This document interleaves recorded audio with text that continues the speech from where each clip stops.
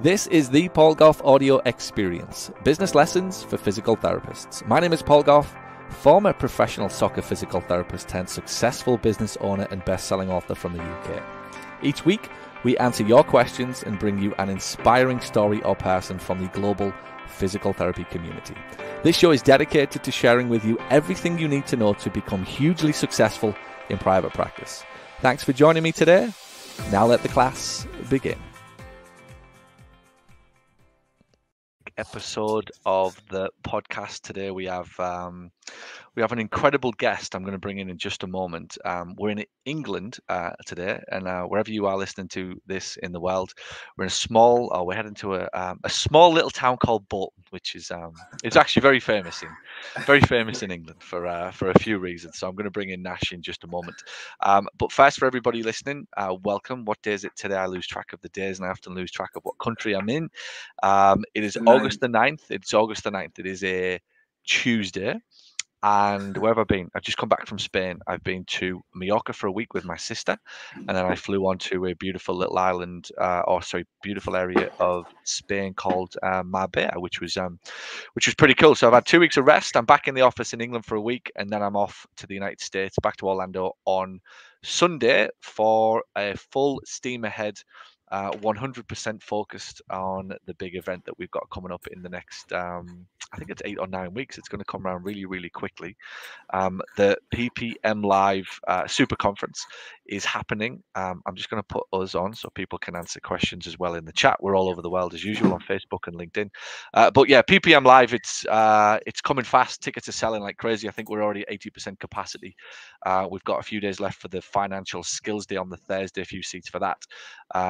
And maybe 15 or 16 VIP seats left as well. So we'll be at 300 capacity in the room for Damon John flying in from Los Angeles, and James Lawrence, who I believe flies in from Utah. He's over in Utah. So very excited for that. Head over to ppmlive22.com to book your tickets. Whenever you're listening to this, this is the best time to grab your tickets. The lowest price is right now. So head over to ppmlive22.com and we'll see you in Orlando. If there's any reason to come, I could sell you on Damon John, I could sell you on James Lawrence, and I could even sell you on my spiel, right? That I, can teach you stuff that will change your life and change your business. And even if you think that you've had enough from me and you've got what you need from a podcast or from the books or just anything else that you've done, what I want you to always remember as you listen and consider coming to the next big event is this: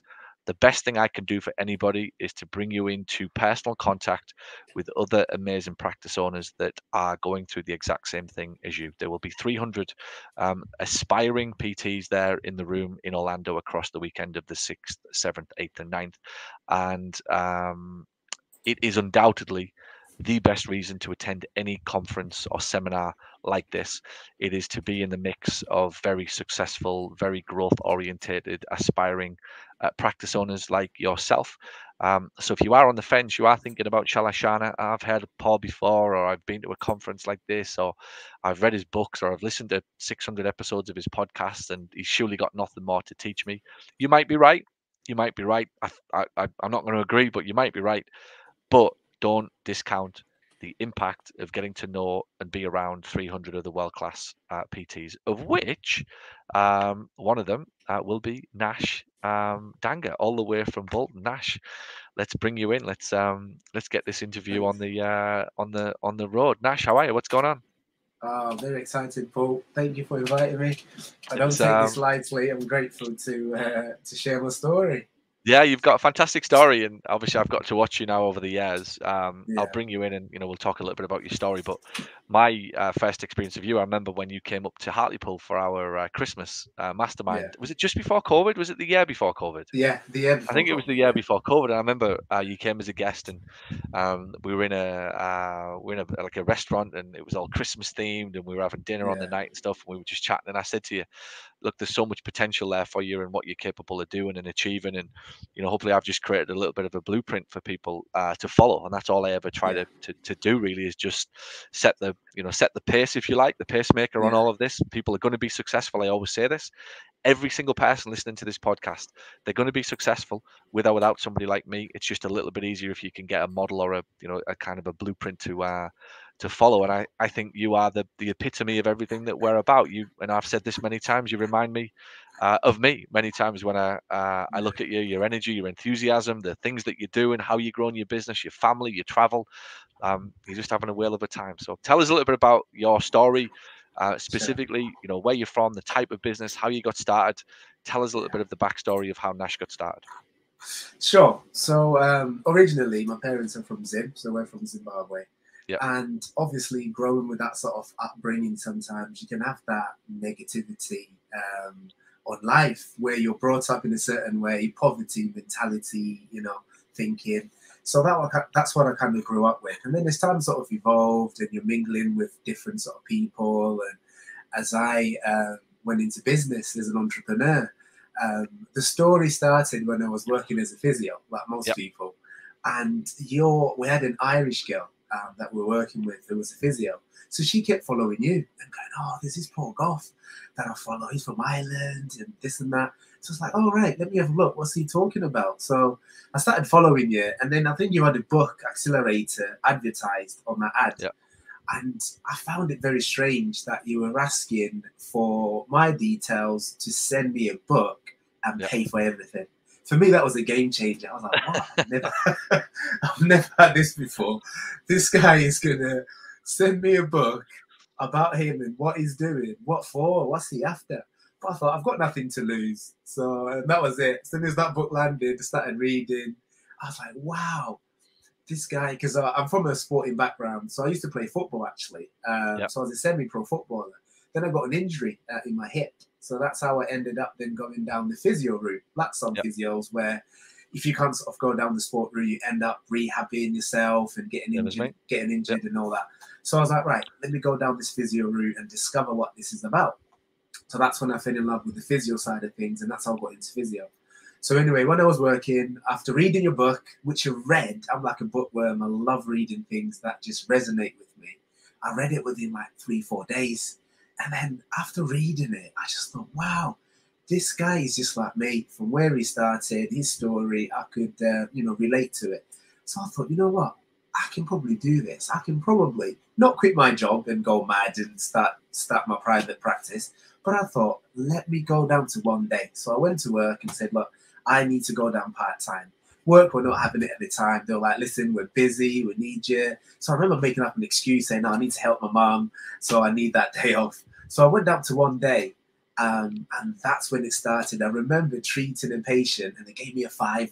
Now, when you're working and getting paid, a £5, going back about 7 years ago, was quite a lot of money. It wasn't even about the money anyway. It was just about the exchange of the service and getting the immediate cash there and then, and not have to wait 30 days to get paid.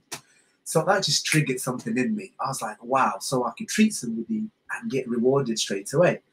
So obviously I was like, right, I need to go down to 3 days. So I went to work and I said, listen, I need to go down to 3 days. Work were like, listen, we've let you off with 1 day. We can't give you 3 days. You're either going to work 4 days part-time or you're going to have to leave. And I said, listen, there's something greater in me. I'm going to have to give this up. So I went and I remember going to my wife and my fiance at the time, going, listen, I've just quit this job. Good news. I don't know what we're going to get. Good news. She was livid. She was like, you're crazy. How are we going to pay the mortgage? We just got on the property ladder then and bought our first house. What are you playing at? I was like, listen, I don't know how, but I'm going to figure it out. I'll make it work.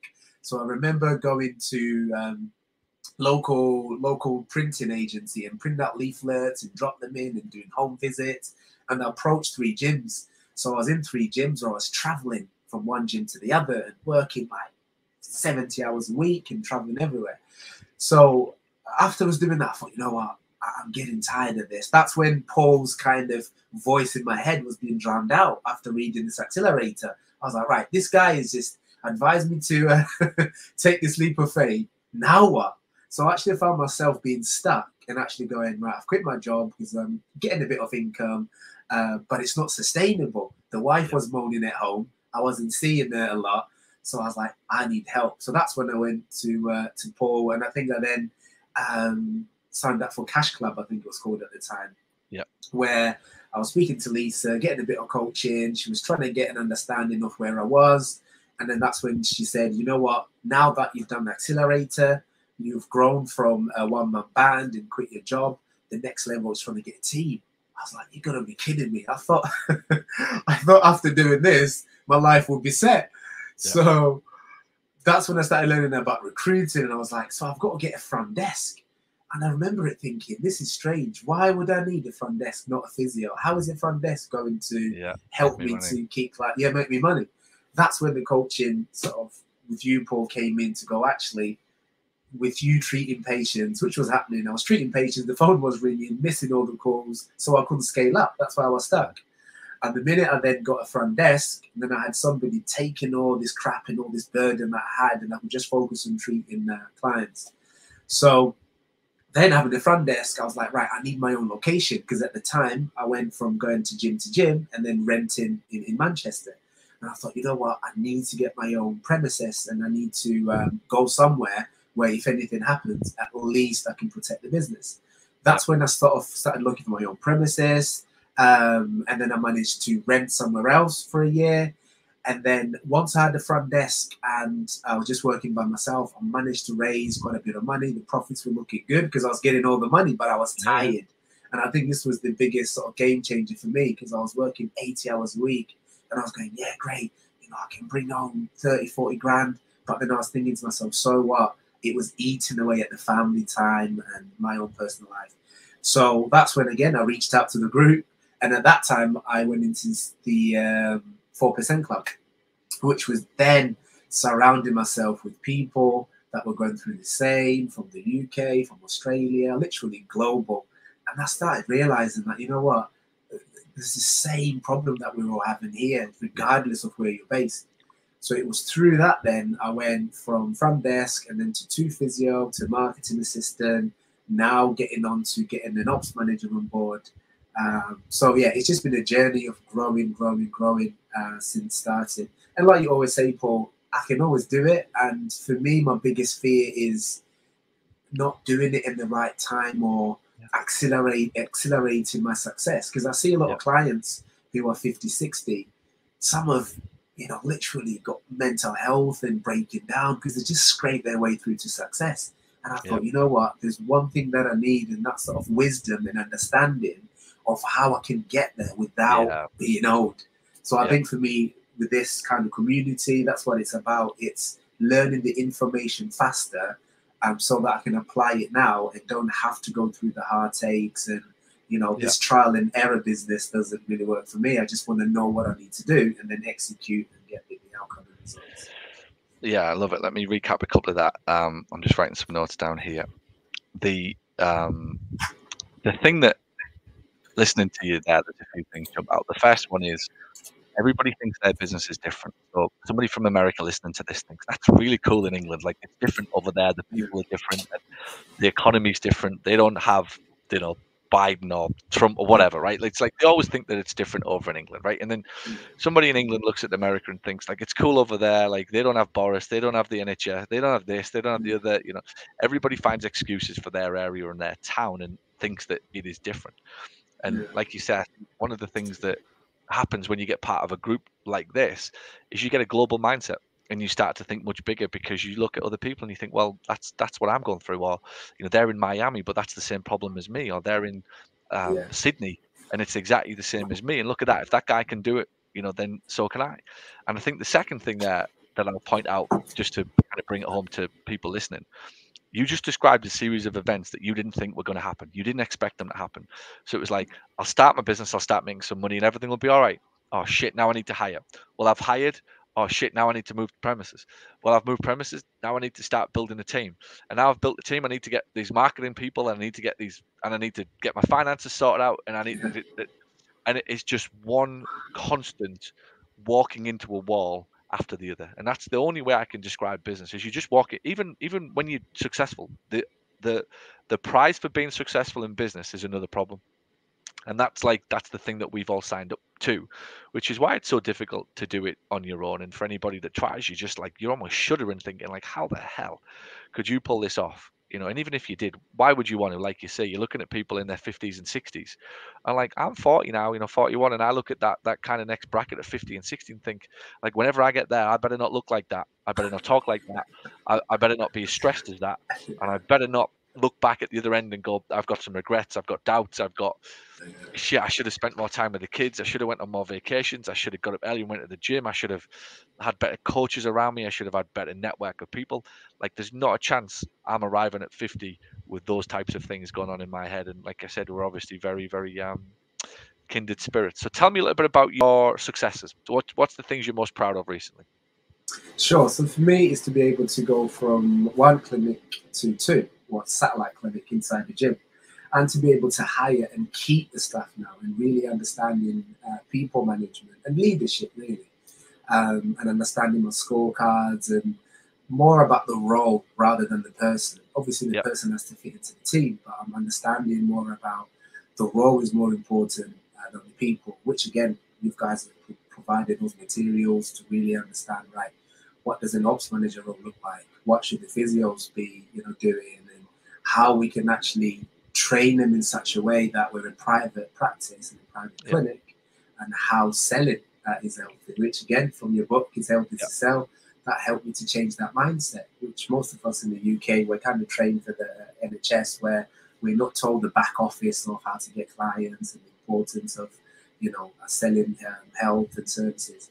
So, the biggest achievement has really been that, to really understand as well, Paul, that the mindset that we carry, like the business is a reflection of me, like you always say. So how do I get this head trash? How do I get all this crap that's in my head that I've listened from parents, from people that have tried to run business and failed, that are not going where I'm going and don't really understand, and talking out of opinion.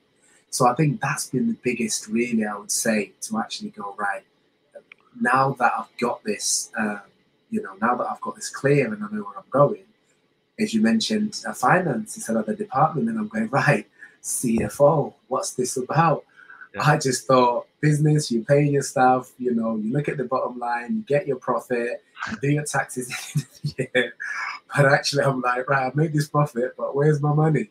Where is the money gone? So now it's actually looking at and doing cash flow forecast, and it's like one thing after the other. So it's learning that, and learning how numbers can turn into levers for people, that you can actually go, right, yes, you're getting this X, amount each month, but what does it mean? And then going understanding how do you then execute that and get the team, and not, rub people the wrong way and scare them off, and do it in a loving way, essentially, but still get the results. So that's the biggest achievement, I think, to understand that I can't do it on my own. I need a team. And now that I've got the team, how do I now start focusing on scaling, get more profit? Because I'll be honest with you, the more stuff you're getting, the profit is going down. So I'm like, right, come on. Now I've got the stuff in. Let me try and increase that as well. Yeah, it's best practices. I was talking to Kayla today as well about you. We're having a good sort of CFO review once a week. We do it, and they were telling me how even just a few simple changes to the way you're billing and collecting, and potentially how much money you're leaving on the table because of the practice of not billing at the right time and not sending invoices out appropriately. Do you know what I mean? Just things like that, where you just think, like, you'd have done that for 5 or 10 years and just thought that's the way it was, right? And I actually laughed to Kayla, and I was like, I'm laughing because that was me 5, 6 years ago. Like, we were doing exactly the same as what she described you were doing. And then you think, God, now you watch over the next probably 2 to 3 months, the injection of cash that you're going to get. That's where your profit's gone. The profit's gone because that's where the cash is gone, because you're paying somebody to do the service, but you're not getting the money in, right? And even if it is, it's like months later that you actually finally get the cash in, and all of a sudden there is a boost in cash because you're changing a simple process at the operating level of the company, which, again, none of us we didn't get taught this stuff at university, and you've almost got to make the mistakes to be able to understand actually how powerful they are when you go in and actually fix them and change the simple way of billing somebody. Yeah, definitely, Paul. And I think it's getting clarity and getting that professional finance department where you actually get an understanding of where the business is, so you can make sound decisions. Because you can make sound decisions, but with the wrong figures, then you're going to have a different sort of outcome. So yeah, it's really understanding that. Really. right, Yep, yep, this is what I absolutely. need to learn.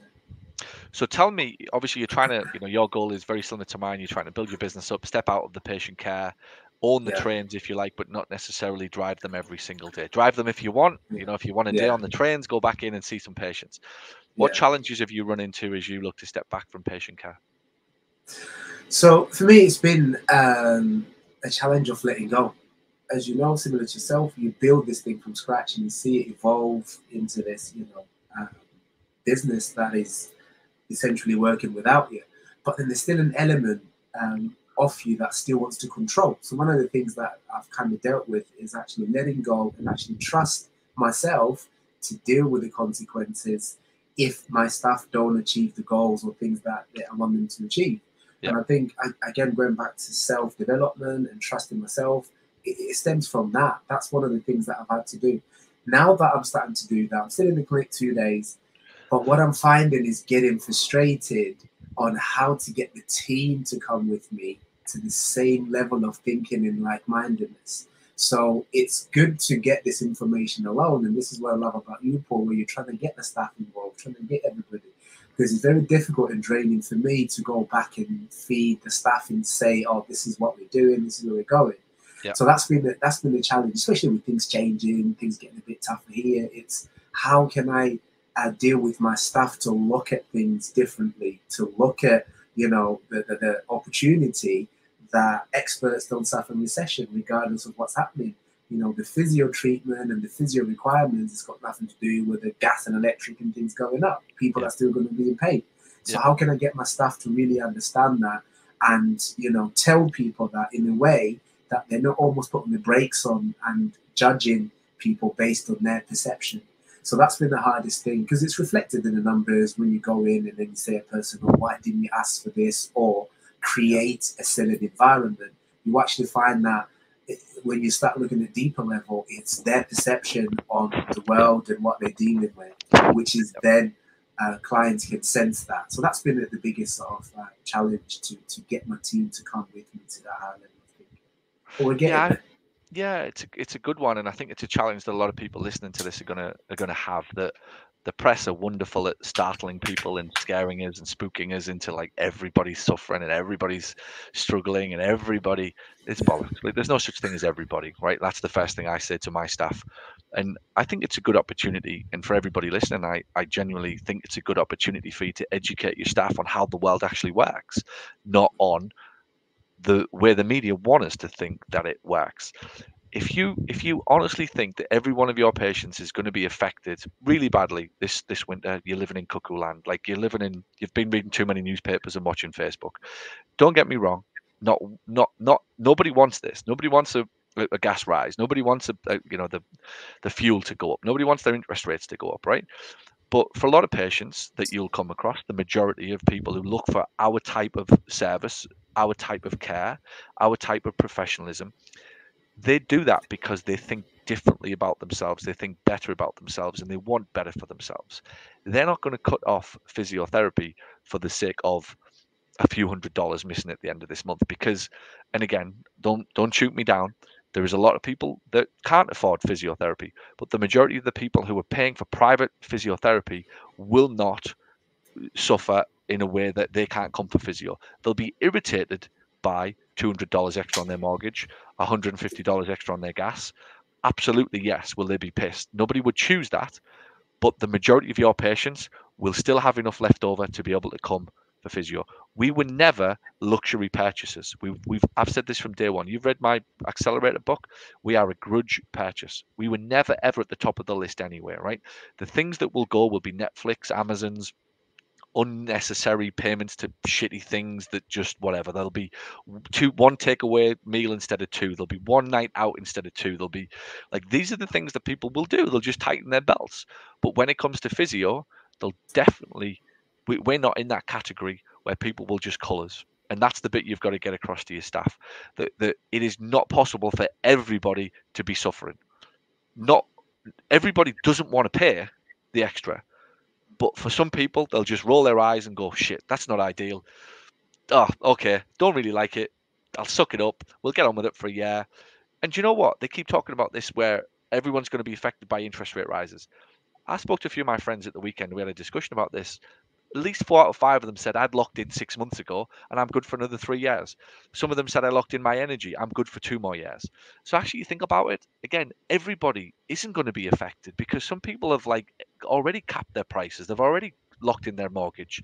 They don't need to drive to work because they're working from home these days.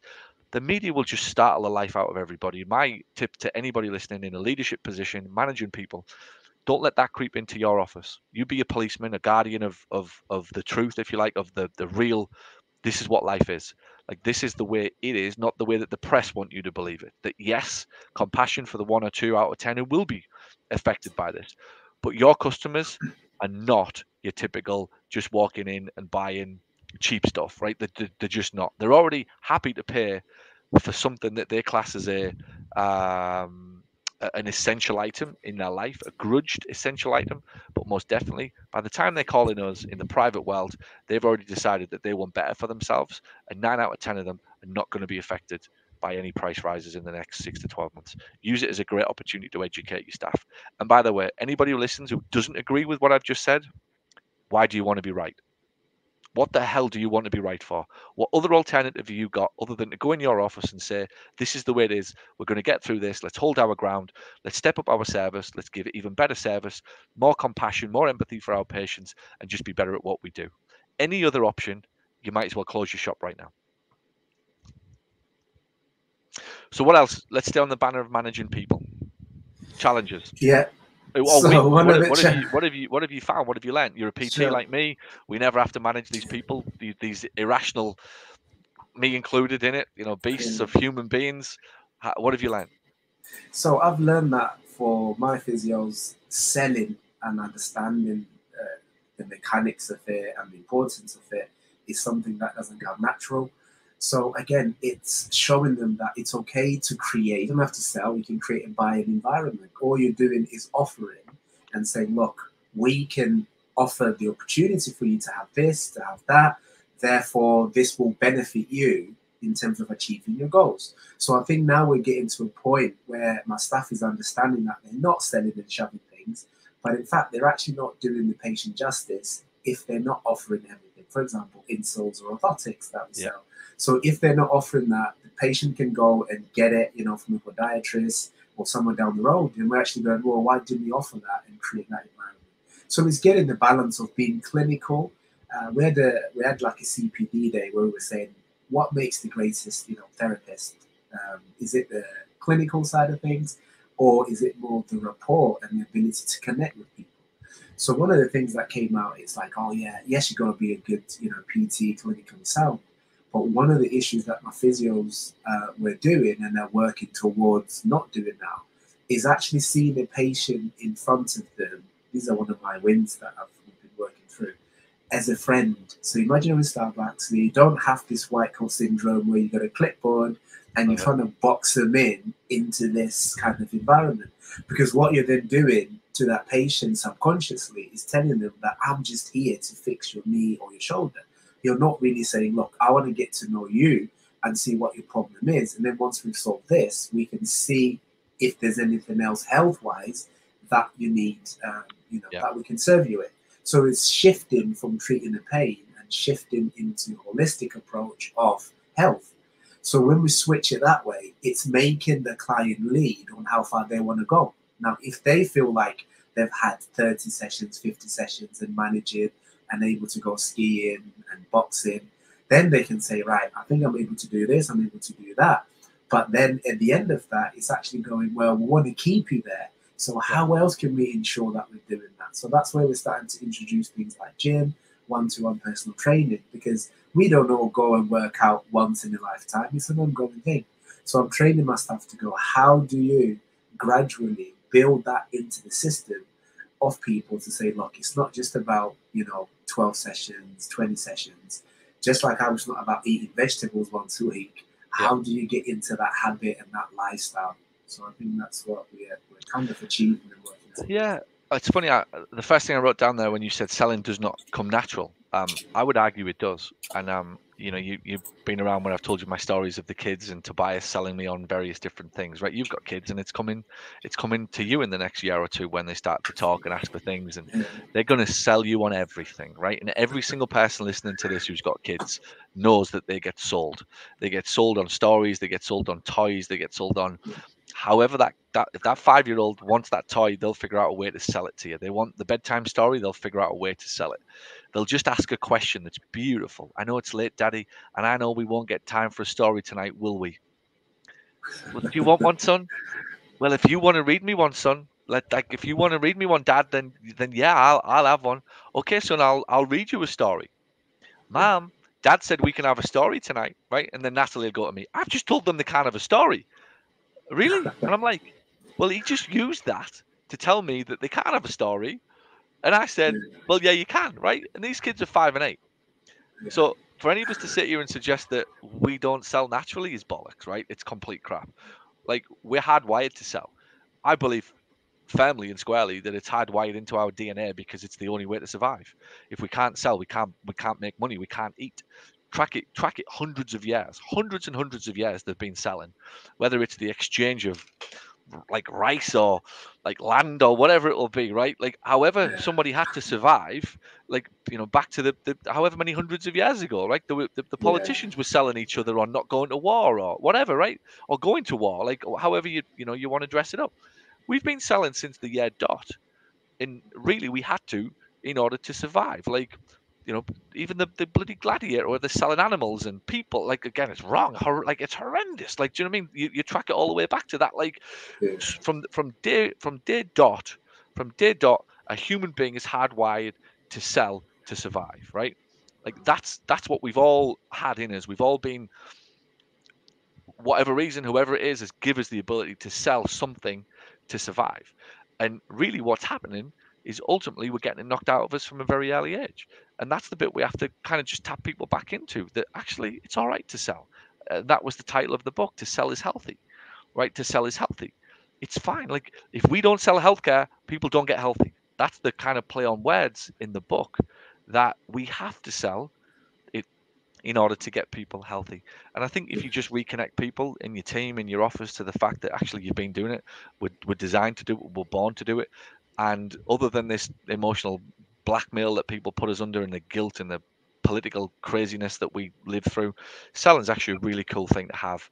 It's certainly, if you pushed me on it and said, my kid can have a first class degree in selling or a first class degree in fucking economic or history or politics or some crap that people are going to school to do all day, every day. If you think that you're going to have a better life with that type of thing and the ability not to sell it, I'd candidly, I'd disagree. So, again, on, go on. yeah.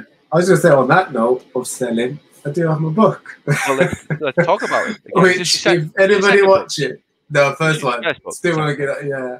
Talking of selling, anybody watching, you can get a copy on Amazon. Sorry, Paul, go on, carry on. Give us the name again for everybody listening. Let's support. I love the fact that there's people listening to this podcast. Let's support the community, and ultimately, I think it's very inspiring what you've done. And if you're listening to this and you're hearing this, you've wrote a book, why don't you just buy it out of appreciation for another PT just like you who's done something wonderful, and maybe be inspired yourself to write your own book. Give us the title of the book, Nash. So it's called Discover the Secrets to Aging Well and Staying Active. So this book is just basically, I wrote it for my patients to create that kind of expert authority side of things. And for me, really, and for sort of my family and my little girl. So it's one of them books where I share about the secrets of staying active. As we just mentioned before, things are not just one-off. It's a lifestyle of things. So in here, I talk about how, healthy eating, regularly exercising, the benefits of endorphins and things like that can help you to kind of stay active, and ultimately to live an active life, because our health is our wealth, and without it we're going to struggle to do a lot of things. So yeah, that's the book. Good for you. Well done. Go on. Yeah, I was just going to say that's another thing I managed to do as well. It's one of my achievements to write a book in the midst of building a team, and a lot of people say they don't have time, but I think if you're committed and actually go, right, I'm going to dedicate 2 hours to write, this amount, then yeah, you can get it done. Biggest lesson you've learned so far in business? It's not easy, and I think So people let me problem put it into context for people listening. So we're how many staff? 6 staff. 5. So we're at 5 staff. So Yeah, for everybody listening to find themselves in it, we're at 5 staff. How many visits a week on average in your clinic? 55. 55 visits a week For each physio. Yeah, for for each each physio. So physio. it's about 200 visits a So week. about 200 visits a week coming through the business. We're at 5 staff. Nash is beginning to step out of patient care. What's the best and biggest lesson that you like to share to getting to this point? I think it's to really decide as a business owner or anybody watching to go, what do you want? Because ultimately, it's for me personally, it's getting a balance of keeping my family life happy and keeping the missus happy and my daughter. And at Can the same I just time, explain the term missus because that people are the wife, right? It's a wife. the missus is slang in English for the wife. Let's The just clear both. that one up. Yeah, Yeah.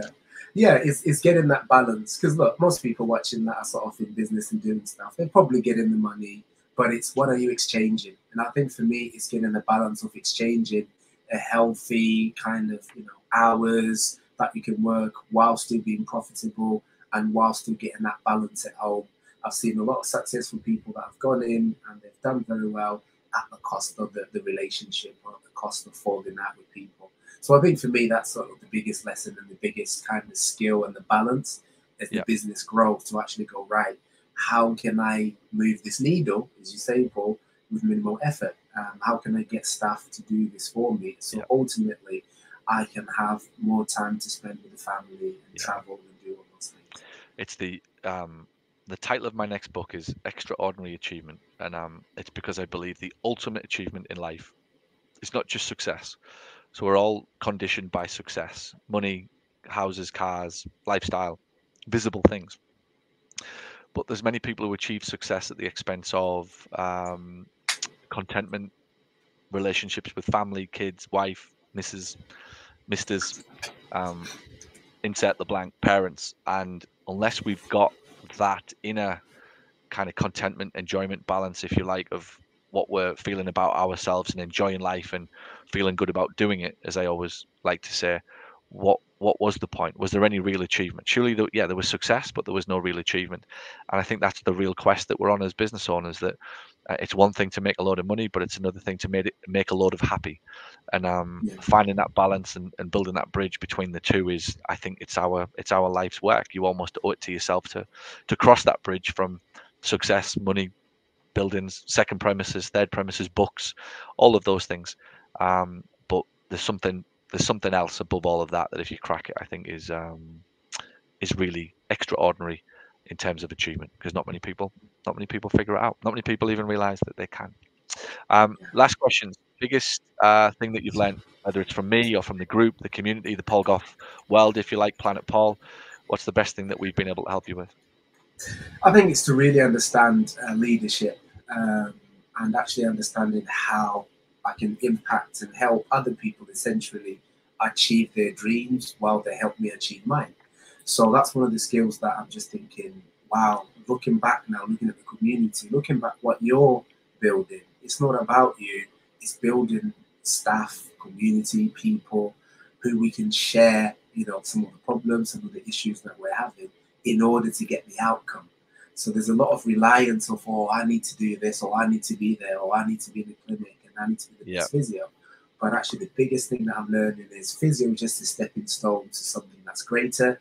And in order to serve a wider audience, it's actually, as you say, it's creating that stickiness of you can get somebody coming in and they're coming in for physio services, but how then can you understand me as a person to actually go, right, while they're here, how else can I serve them? How yeah, else can I make their life better? Not just by giving them the hands-on treatment, but by reaching out to a wider audience and reaching out to bigger and larger groups. So I think for me, that's one of the biggest things that I'm learning. And self-development, really investing in yourself, because as I said at the start, I think business is a reflection of where I'm at. So I'm constantly yeah, looking to develop. I'm constantly looking to make myself better. And while I'm doing that, it's taking it back and going, right, how can I use the same lessons to improve my staff and family as well, because most of the stuff we talk about, they're life lessons. Yeah. Yes, they're in a business context, but actually most of the things that you teach, you show us, you kind of lead on, are actually life lessons that can help us to be better human beings and, get money at the end of it, use it to get money as an exchange, but ultimately be a happier person. Because take away the money, take away all the success. I think it's the process and the lessons that I'm learning through business that's helped me to sharpen me as a person, which is priceless, really. Fantastic. The phrase I was taught many years ago, business development will never, ever exceed personal development. You'll never, ever, ever grow the business unless you grow the person. Business development cannot happen without personal development. And if the personal development stops, expect the business development to stop 6 to 12 months after you press pause on that. And you see it so many times. People get addicted to coaching and they get good and they start moving on and their business grows. Then they go, I've had enough now. I've got what I need. I'm good. And then 6 to 12 months later, they ring you back up and go, oh shit, like I've took my foot off the gas a bit, and the business hasn't gone as fast as I thought it would. I thought I could just set and forget. And you think, actually, no, that's not what this game all about. There's an interesting thing you said there as well about the story we tell ourselves, where we'll say, I have to treat the patients, I have to answer the phone, I have to send the invoices. We've just took on a new CFO client recently who revealed to the team that she was even still doing the bank reconciliations. Now, this business is nearly $1 million, $950,000 in revenue, and the owner of the business is still 3 times a week doing the bank reconciliations. The story is, I have to do it. I mean, that is just unbelievable. The stories I hear out of some of the service, I said to you before, the best thing about providing services to my clients, as I get to hear the truth and find out what they're really up to, and as a result, I can really, really help people at the front end with conversations like this. And to think that a $1 million business owner is still reconciling the bank 3 times a week just frightens me, that space isn't being used for creativity. That thinking, that time isn't being used, and that business owner ends up getting stuck when they make decisions like that. But I said this recently at the mastermind event. There's a difference between pain and suffering, right? And pain, business is painful sometimes. Like you gotta go through the hard yards, right? We got to do some stuff, and it's painful now and again. The decisions we need to make, the hiring, the firing, the pricing, the customers.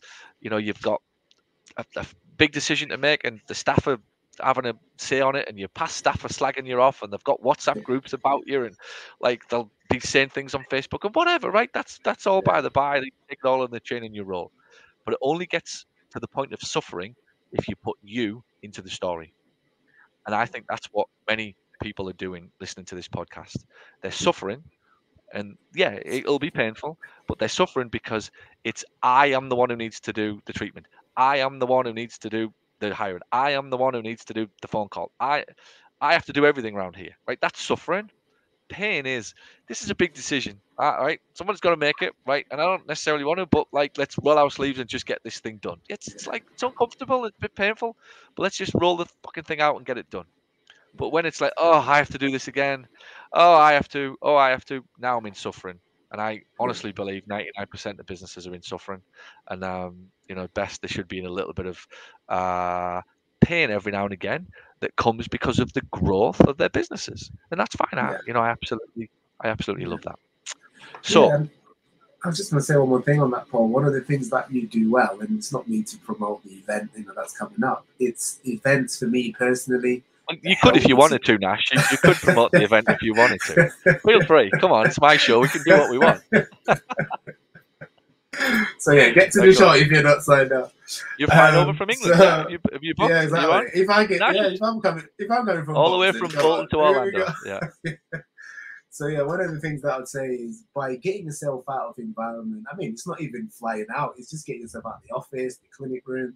Something happens in taking those steps out. And I think for me personally, having the opportunity to go and meet other people in the group and share ideas and, travel abroad is one of the fantastic ways that you do. And I said this before, you don't necessarily need to do it for your own self, but you're doing it for us to kind of say, hey guys, this is the route, this is the way that I can get you out of that rat and think in that mindset and exposure, which I believe you did the same to get where you are. So that's one of the things that I wanted to say. Look, don't take it lightly. Don't, make up an excuses to go, oh, I can't do this, I can't do that.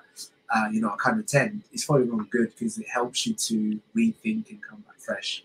Yeah. It's one of the reasons we haven't given a virtual option for this event. It's literally to force people to get on a flight, get their asses from wherever they are in the world, whether it's Australia, whether it's Abu Dhabi. We've had a client from Abu Dhabi book, Canada, Ireland. Obviously, we've got people flying over from England. When were you over last time? Was it November? No, it was March, wasn't it? No, You came over March, in March yeah. for the big event. Yeah. What was that experience like? Just for the international people listening, what was that experience like? Oh, it was excellent. I mean, it's the whole, preparation of going. And I had the privilege to sit with one of Paul's staff, sales guru called Barry. Yeah. And for me, that's been sort of the highlight, because to see what Paul has done and impart on people, talk about leadership, that was what, 12 hours, 10 hours, however long it was, of just pure understanding how when you get people or when you understand leadership, it's imparting the vision to the people. Because when I was speaking to Barry, he was speaking like you'd understand all these mechanics of how he does his role well and what it's like in the team, and how you guys ultimately obsess over us as your clients and obsess on our needs and services and, writing questions on the problems we have and ultimately solving them. So I think for me, talk about getting out of your environment. Before I even got to the event, I was really full. I was really like blessed and thought, wow, the people. This is so powerful. Yep. Yes, the people. It's like I said, people are listening thinking, well, I might come. I don't know what the content is. Is he going to talk about sales or leadership? It's like, whatever. Like, whatever I talk about, I promise you it will be on the button. It'll be exactly what people need. But that's not the reason to come. The reason to come is to bump into other people that'll sound like you, look like you, your problems, your challenges, your issues with family, your issue with time, your issue with money, your issue with staff, like your issue with the economy, your town's. Everybody wants a pay rise and nobody wants to work in the office anymore. All of this crap that we're all going through. It's worth getting on a flight just for that. But I believe, Nash, you make your own luck. You didn't have to come that day.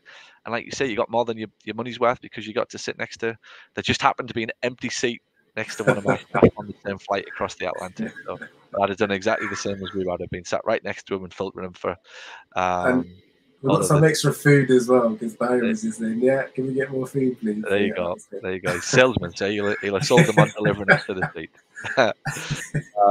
Right, we're going to wrap it up. Here's what I want to say. I mentioned at the start of the conversation about this place called Bolton. So for all of you listening who are from around the world who don't know Bolton, right? The English will, and the Scots and the Irish will probably get what I'm about to say. So if you're listening to this from anywhere in the world outside of Britain, there's a TV show that you've got to check out, right? If you want to know what Bolton is like, it is possibly my favorite TV show of all time.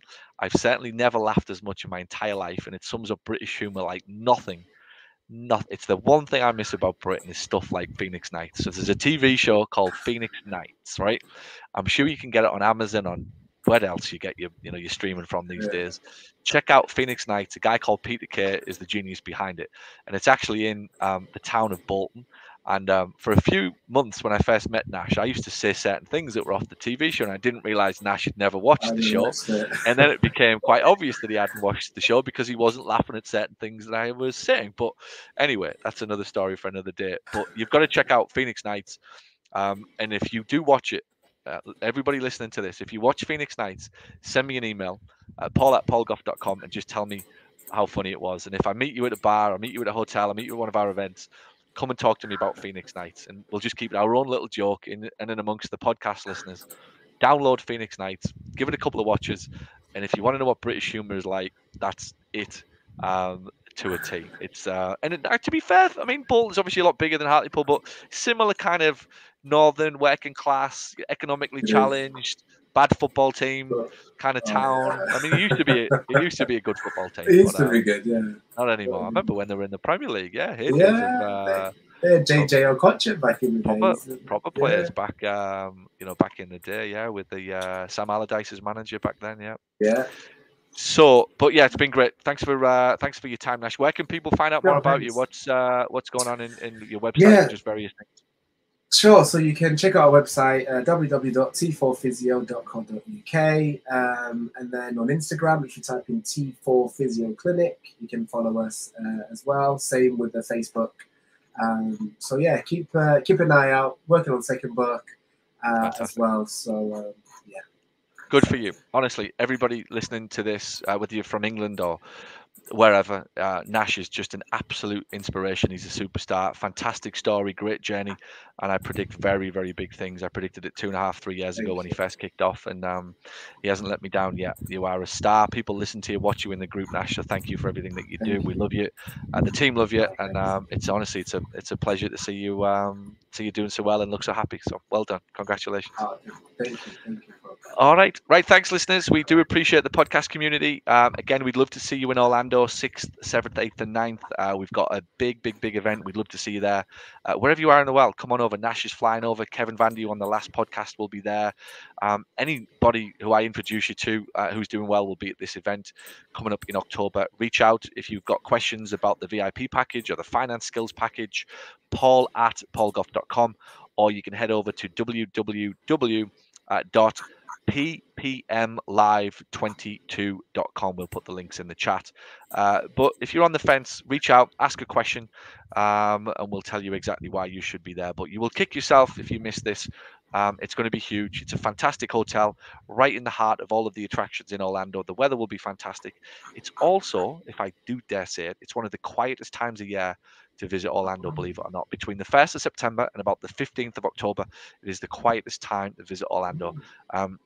The attractions are quiet. You can get on and off the rides in minutes. It's a fantastic. It's basically the time between the school holidays and obviously the Halloween and all of the Christmas stuff. So it's a wonderful time to visit Orlando. Very cheap flights, cheap hotels. Just come and bring your family, have some fun wherever you're flying from in the world, and just give me a chance to say hello to you, shake your hand.